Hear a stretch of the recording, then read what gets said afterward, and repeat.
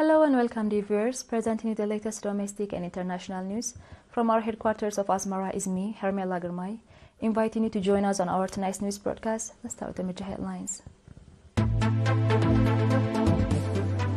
Meeting on significance of legal justice based on societal values. Vocational training for use in the Barwa subzone.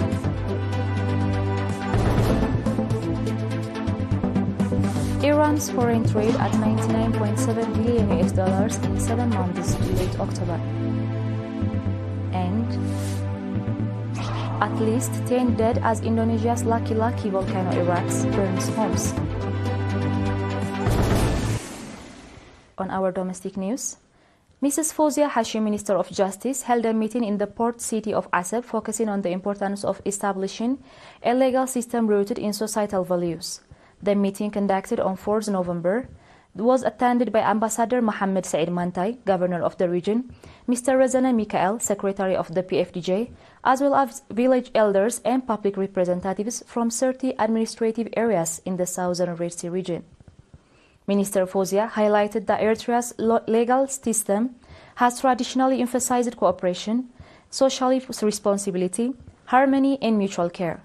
She further noted that the primary objective of justice is to ensure peace and harmony, address both psychological and material offenses, uphold systems, and preserve indigenous values by integrating them with the modern legal framework. The minister also emphasized that the legal system incorporates elements of social control, law and order, as well as active public participation, fundamental for building a stable society where security is respected. She called for enhanced public participation to help achieve these goals. Participants expressed their readiness to strengthen their involvement in developing a legal system that fosters a unified understanding at the national level.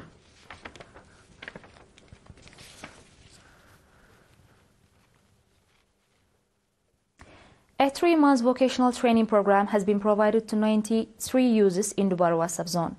The training covered both theoretical and practical aspects, including computer technology, solar system installation, electrical line installation, video and still camera operation, video editing, and graphic design. Mr. Zumwi Mengstaab, head of the education office in the subzone, noted that the program was conducted alongside the youth's regular education. He encouraged the trainees to apply the skills they gained to improve their livelihoods. Mr. Jakob Tsagay, head of vocational and technical training at the Ministry of Education in the southern region, urged the trainees to enhance their skills through continued practice and reading.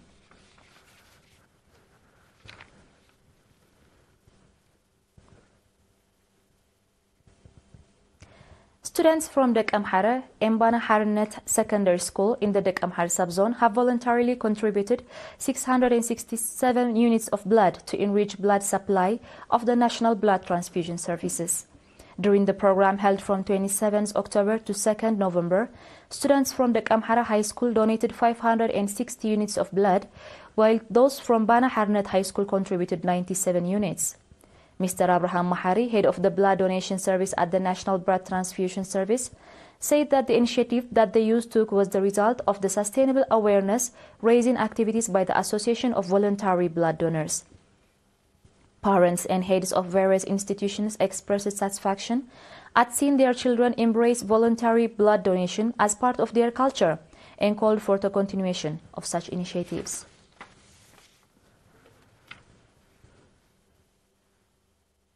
Dear viewers, stay tuned for our international news right after the short break.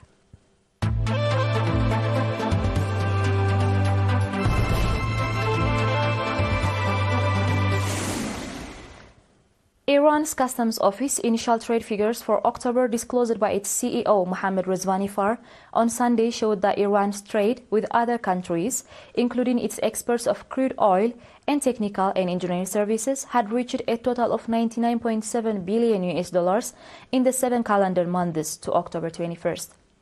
Rezvanifar said that Iran's exports in April to October had amounted to $60.2 billion, including $27 billion in crude oil and mezat exports and some $0.7 billion in technical and engineering services exports. Imports into Iran reached a total of 39.5 billion over the 7 months to late October, including 3.7 billion worth of standard gold bullion imports, he said. Iran had a non-oil trade deficit of nearly 7 billion over the April-October period, showed Iran's customs office figures, which also indicated that the country's non-oil exports had increased by 11.48% in volume terms compared to the same period last year to reach a total of 88.7 million metric tons. Iran's petrochemical experts, a main source of earning hard currency for the country, reached $15.2 billion in the 7 months to late October, a year-on-year increase of 24%, the figure showed.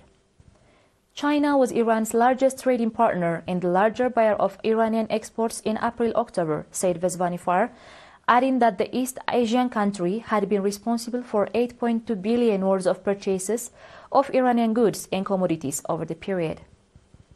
He said Iran's exports to Iraq had reached 7.3 billion over the 7 months to late October, while shipments delivered to buyers in the United Arab Emirates and Turkey had topped 4.2 and 3.3 billion respectively.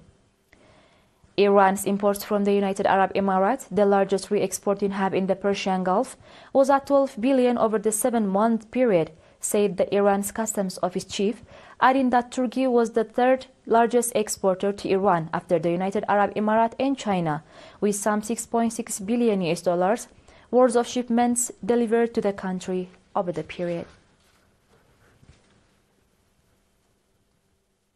On our last international news, the 1,703-meter twin volcano eruption on Flores Island forces authorities to evacuate several villages.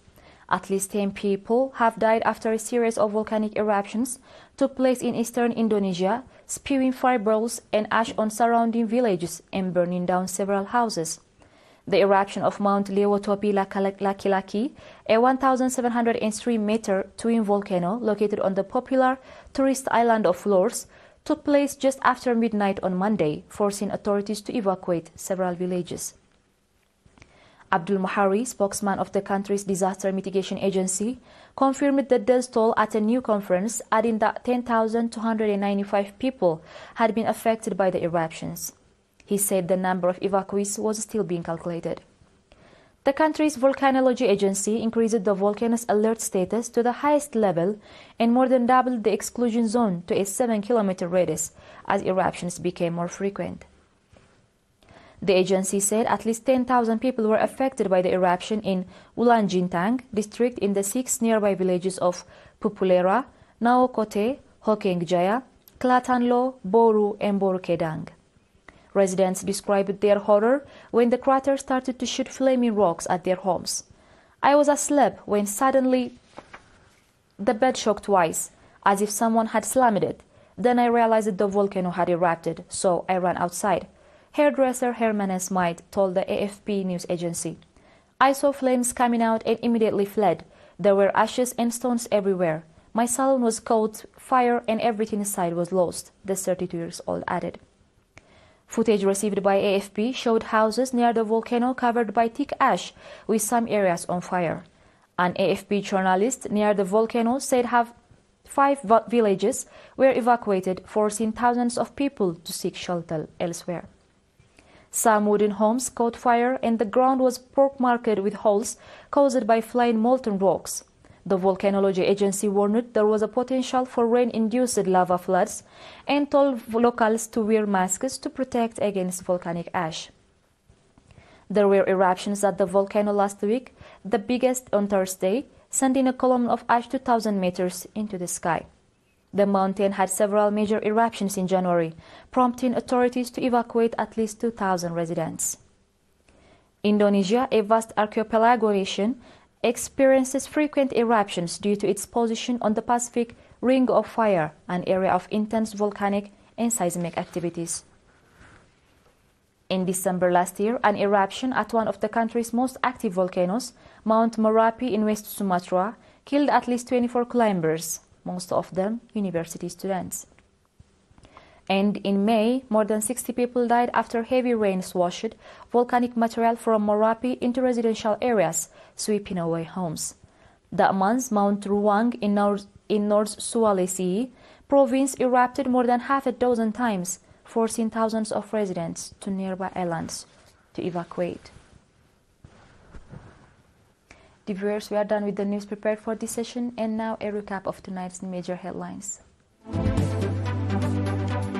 Meeting on significance of legal justice based on societal values. Vocational training for use in the Balwa subzone.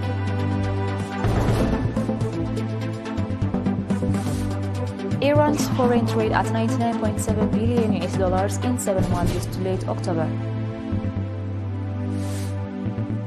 And at least 10 dead as Indonesia's Laki-Laki volcano erupts, burns homes. That was all for tonight, dear viewers. Thank you for watching and have a blessed night.